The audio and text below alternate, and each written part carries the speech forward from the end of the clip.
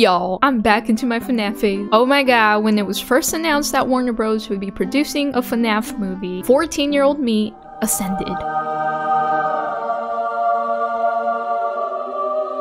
Just to go a little bit into it, when it was first in the making, Gil Kenan, who was involved in the Poltergeist remake, was set as a director. Also, random side note, so many leaks happened around this time, getting people's hopes up. For example, around 7 years ago, this image was leaked and people went with the idea that they were the animatronics to be used for the movie. But as it turns out, the director at the time, Gil Kenan, confirmed that they were not. Rather, they were inspiration pieces for the actual characters. Then I kept getting trolled by all of these fan-made FNAF trailers. Anyways, suddenly over time, Warner Bros. Kinda ghosted everyone. No more updates, no release estimate, and this was where eventually Blumhouse took on the project. Now, the FNAF movie had a long, complicated development. According to MovieWeb, it's a project that has gone through different writers and directors before getting to a point where game creator Scott Cawthon was happy enough with the script to sign off on the adaptation. The movie has officially started filming under the working title Bad Cupcake, as producer Jason Blum has revealed with the first image shared from the set, as you can see below. Honestly, I have an insane amount of respect for people who fight to keep their creative freedom from being changed, but unfortunately, this only extends the release of the movie. Just know, I promise you the wait time is totally gonna be worth it. And gonna be going into detail about predictions, but before that, let's get into a brief explanation of what's going on right now in the production of the film. As of right now, there's no release date yet, but filming is set to last from February 1st to April 6th. So quite honestly, it could be another year before we see the movie released. Some are pushing for the release to be sometime in late 2023. It's a push, but more likely than not, I can see it be released mid-2024. In terms of a teaser or trailer, most people are thinking sometime mid-2023. The movie is being directed by Emma Tammy, and we're not exactly sure what direction she's taking with the movie, but we know that Scott Cawthon confirmed that the movie will revolve around FNAF 1, which I'm actually pretty happy about, considering how big the lore is. Starting on FNAF 1 is a fantastic idea. If several games were meshed into one movie, I think it'd muddle the story, it'd feel a tad convoluted and confusing for new audiences. Honestly, it could be challenging to balance out and cater to new audiences along with original fans, and we know how original fans are with the lore. As far as we know, the cast is Matthew Lillard as William Afton, Josh Hutcherson as Mike Schmidt, Hyper Rubio as Abby Schmidt, Mary Stuart Masterson as an unnamed villain, and a few other people that are not confirmed. In fact, Google showed these 3 people, and after a little bit of research, it's more likely than not people who are not in the movie. In fact, one person said that people adding fake casting info a while ago that simply has yet to be filtered out. So eventually we'll find out who the rest of the cast is. So let's talk about the image itself. Now this video is going to feature what I think is going on in the movie. Now the FNAF universe and its lore extremely varies. So let me know what your opinions are and correct me if I miss something or something's inaccurate, which I wouldn't be surprised if I do. A lot of my theories have plot holes in it, so y'all be nice. Coffee break.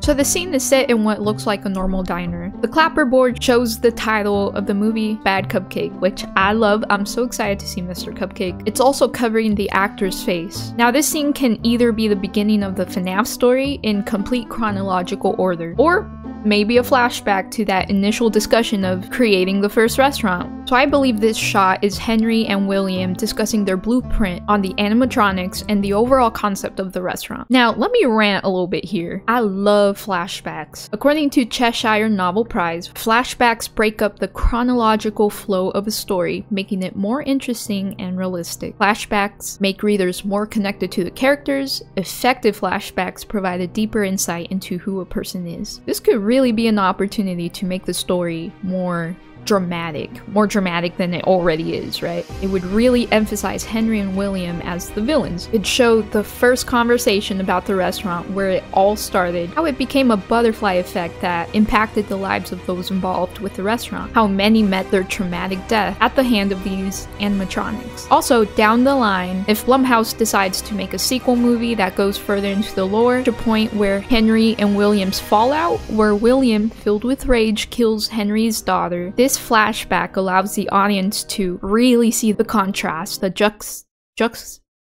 juxtaposition of their relationship and the inevitable fate of going from friends to enemies. And I love this idea. I love this possible route that Blumhouse could take. It's a way to show really good storytelling.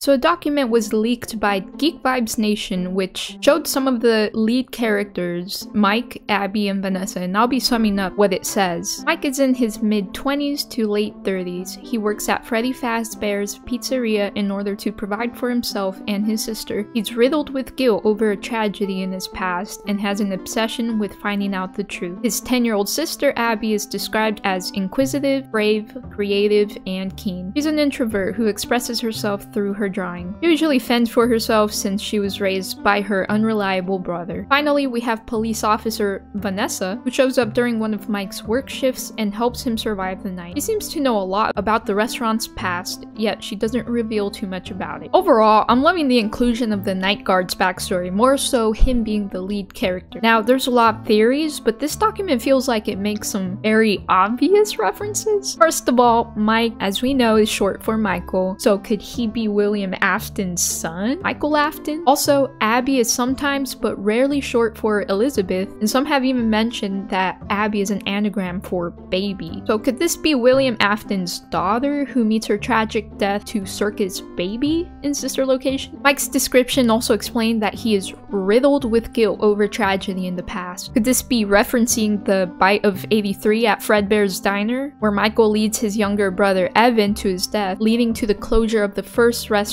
While all of this seems almost obvious, it leads us to a few questions and inconsistencies. Why is Michael left to provide for himself and Elizabeth? Assuming they're related to William, would that mean William kicked Michael out after the bite of 83? That could make sense, but why is Elizabeth with him? What did she have to do with Michael's mistake? Also, why would Michael be working at Fazbear's? Maybe his dad showed him some mercy by letting him get a job there as a security guard at the new restaurant, Freddy Fazbear's Pizza. Maybe William knew about the animatronics being quirky at night, so he exposed Michael to possibly receiving the same fate as Evan. And we can't ignore that Abby and Mike's last name in the movie are Schmidt. It's a stretch, but one theory is that somehow, if Michael is related to William, maybe Mike would want to change his last name to separate himself from the incident of 83 and from his dad. Mike is said to be in his late 20s or 30s, so a lot of time would have passed between the bite of 83 and the present setting of the movie. Which, side note, means that the movie is set in the 1990s. And we know this is confirmed because it's reported that Blumhouse has been gathering cars from the 90s. Anyways, this is all speculation, but knowing Scott Cawthon, nothing is created by accident. So we'll find out what all of this means eventually, and there will possibly be more leaks in the future. I also want to bring up Vanny, look at her, she's chilling in the pic. So Vanessa, played by Elizabeth Lale, will be appearing as a police guard, warning Michael about the quirky animatronics. The animatronic characters here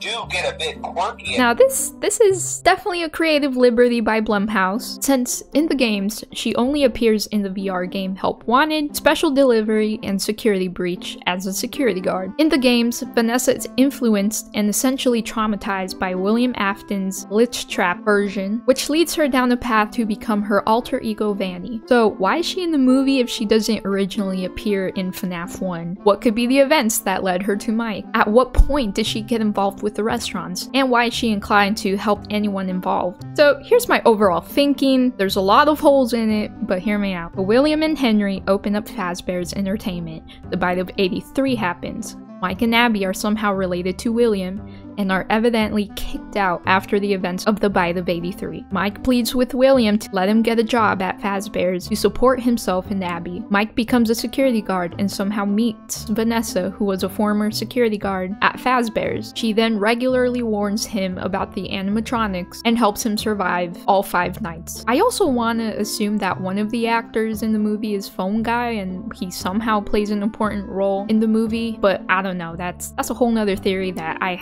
haven't even thought of. Anyways, I think a lot of these new characters, these new villains, and new leads are being set up for future movies, which I hope there will be. I think that will be determined by how much this movie makes at box office. Also, I wish I knew what their budget is. It's not written or reported anywhere. I guess in conclusion, considering how the movie will be taking creative liberties, I figured, I would take some creative liberties with my theory. How credible is my theory? I wouldn't even fully believe my theory, I gotta be honest. Like, I don't know how MatPat did it with his whole entire FNAF series. I love his videos, but oh my god, would it be hard making them. Especially with a lot of audiences sharing their very strong opinions towards his videos. But anyways, with Blumhouse making this movie, expectations are high. I know mine are. I mean, it makes sense. They have a love, they have a passion for making horror movies like Get Out, Split, the Purge series, and Megan, which I haven't watched, but I actually heard really good things about it. Anyways, I'm excited to see how faithful they stay to the games. This video was kind of all over the place. I'm not too familiar with